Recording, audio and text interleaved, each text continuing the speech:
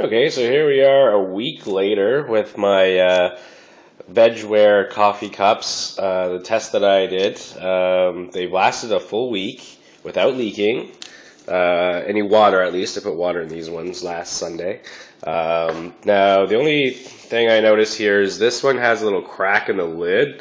I don't know if it's just from me handling it or whatever. And this one did okay, so it's kind of a little wrinkled. You can see on the side. It's still in good shape though. And then the little tiny cup did really well here as well. So yeah, I think it passed the water test. Now yesterday I started a test with a coffee, and I put coffee in this one. Now I don't know if I spilled coffee on the bottom of the tray here. I'm thinking that I did when I was pouring it, so I don't think that's a leak. So I'm going to redo a coffee today.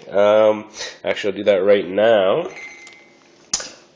So I actually drank some coffee this morning in this cup. I dated it and put the time on it.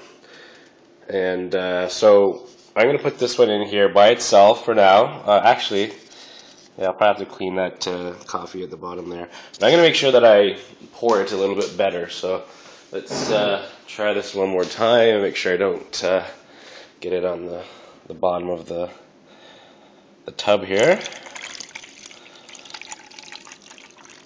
Alright, so it's pretty much a full cup.